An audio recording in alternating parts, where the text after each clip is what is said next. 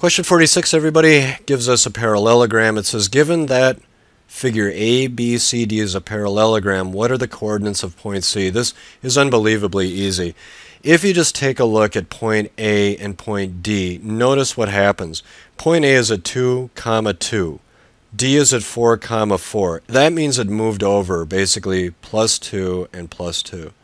So that when we look at B, we are simply going to add 2 to 6 and 2 to 2, because it was a change of 2 and 2. That means 6 has got to be at 8 and 4, and you can see that that is answer C.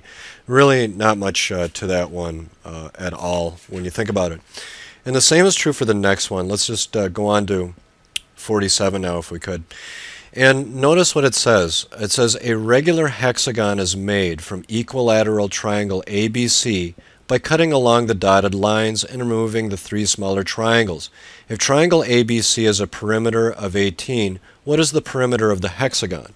Well, really, just try to remember how you determine the perimeter of a triangle first, and that's really pretty easy if you just remember or look right here.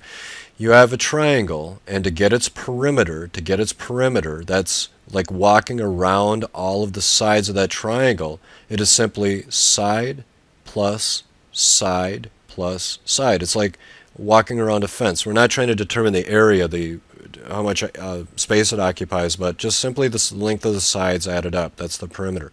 Well, they give us that. It's 18. And you know that 6 plus 6 plus 6 is equal to 18. So look at what's happening here. On side AB of this triangle, that has a length of 6. For AC, that has a length of 6. For BC, that has a length also of 6.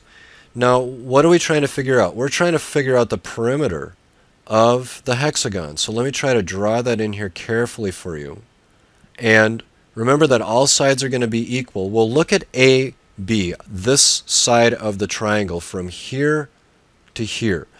Since we've cut off these little triangles that we made, we know that this line right here is 2, and this side is 2, and this side is 2, but we're after the sides of the hexagon. So let's write a number 2 in here. That side's 2, this side's 2, that side's 2, that side is 2, this side is 2, and that side's 2. So when we add up all of these 2's for our hexagon, if you want, I can try to draw a hexagon as best I can. All of its sides, in order to get the perimeter, remember, is going to be 2 plus 2 plus 2 plus 2 plus 2. Let's see if I got enough 2's here. 1, 2, 3, 4, 5. No, I don't. Plus 2. When you add them all together, you know that you get 12.